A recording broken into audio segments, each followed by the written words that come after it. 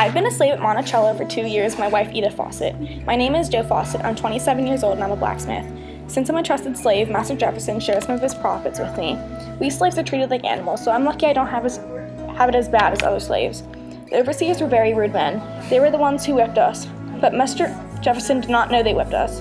When we would run away, he had us whipped in front of everyone. We had to live in old-looking houses. The floors were very dirty and covered in dirt. We had to share with about 10 other slaves, and there were about 5 beds. It was very crammed. If we had free time, we would work for our families. We would make stuff that would help us and caught fish. On Sundays, some slaves would go out and sell or trade their things. Our lives were normal, but not like other people's. We had time to care for our families, fix our home up, and sell our goods. I've always thought of running away. I did run away, but was caught. I was briefly jailed.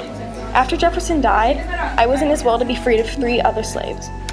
After I was freed, I started my own shop as a blacksmith. I earned enough money to buy my wife back and 3 of my kids. I am now a free man.